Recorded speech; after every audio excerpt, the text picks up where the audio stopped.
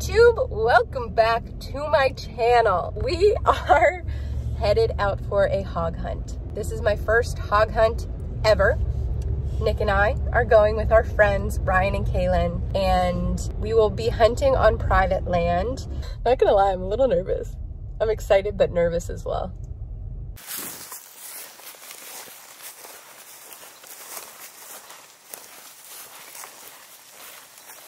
So cool.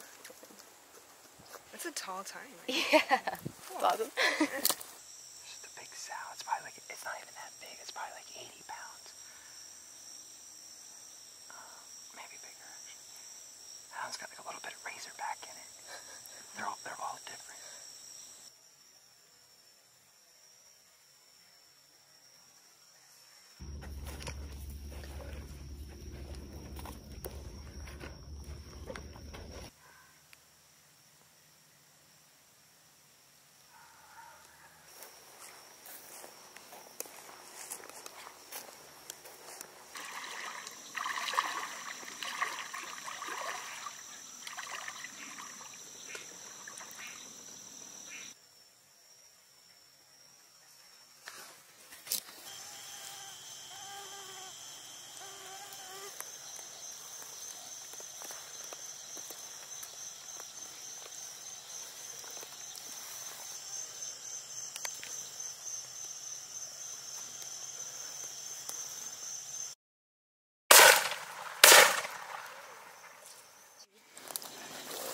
Big sow. Yeah, look at that. That's a perfect size.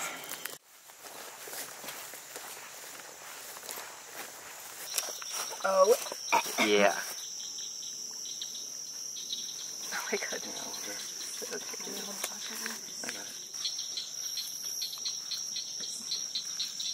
It's pretty clean. I can't believe this like hide. This is so. Isn't that crazy? Yeah. Woohoo! Thank you. Neat. Good stuff.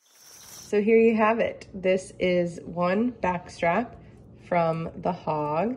She had a lot of fat on her, as you can see, all of that fat. So I'll cut all this fat off and then it'll be ready for some eating.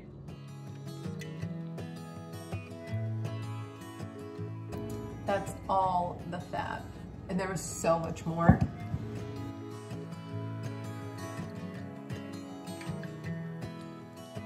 Voila, there she is, all pretty and cleaned up. Look who's hiding in the corner. Why are you hiding? He's okay. Huh. After we cook this tomorrow, I'll give you my final thoughts on everything. So we'll see how I feel after we eat it. I will let you know. I will see you now.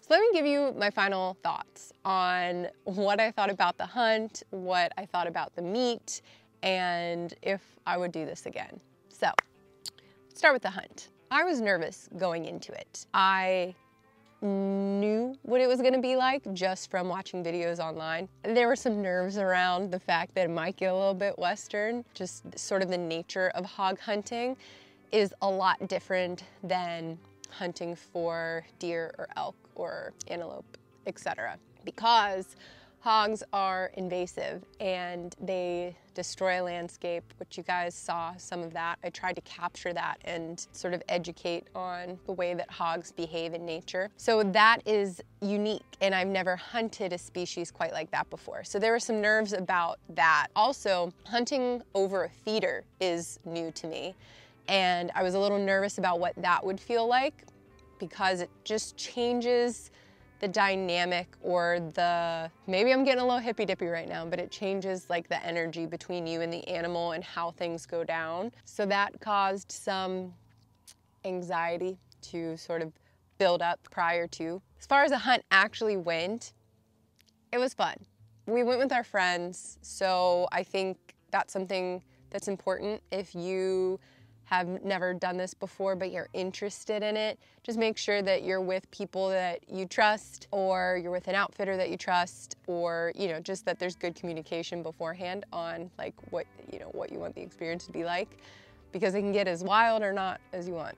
We definitely would have done things differently though, in terms of how we actually executed the strategy and hunting portion of the hunt. We could have been more successful had we planned things out a little bit better. Let's talk about butchering. I was an idiot and did not come prepared with gloves or anything to protect myself, which is extremely important when you are butchering a hog, a wild hog. It's really very important when you're butchering any animal, because there are diseases that these animals have that can be transmitted to you.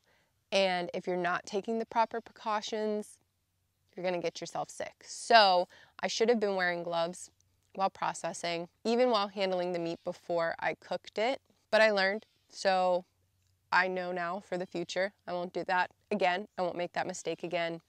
Thankfully, we didn't get sick. You also need to make sure that you cook your meat to the proper temperature. So that I did do. Now the taste of the meat, it was wonderful. It was just like pork, exactly like you would imagine, except it was very dry. And that is to be expected of any type of wild game meat, so it didn't come as a surprise. So this probably won't be the last hog video from me that you see. I'm looking forward to hunting hogs again.